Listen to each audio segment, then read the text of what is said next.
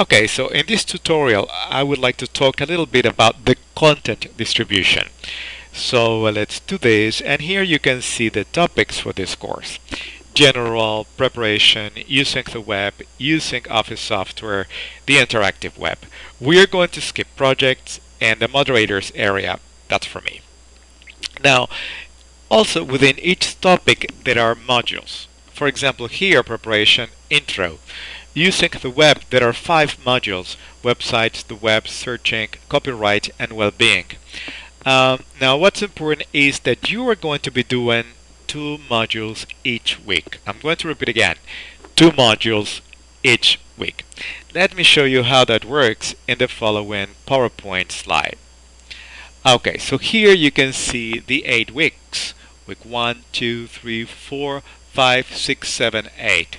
During this week, you are going to catch up. So it's going to be a very good opportunity to do any activity you were not able to do from weeks 1, 2, 3, and 4.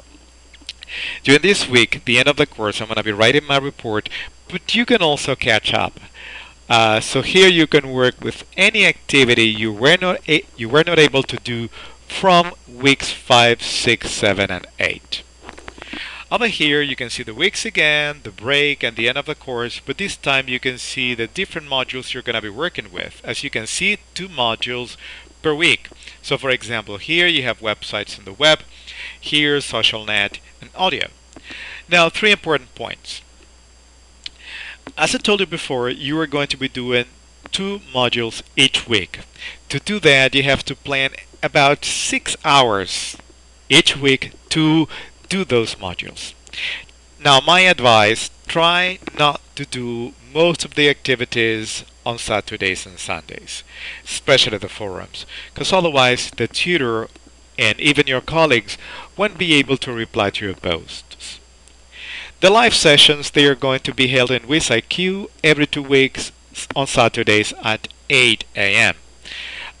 In these sessions, we are going to talk a little bit about the activities you were doing, and also it's going to be a very good opportunity for you to ask questions. The evaluation, which is point 3, is going to be based on all the activities you're gonna be doing during the 8 weeks. Now, important activities, the forums, because that's the there you are going to be interacting with the moderator and your colleagues. Of course, there are some other activities like tasks, quizzes, readings, etc. They're also going to be evaluated. The reflections, you're going to learn about it during week 1. You are going to create a blog and you're going to be reflecting about your learning process every 2 weeks.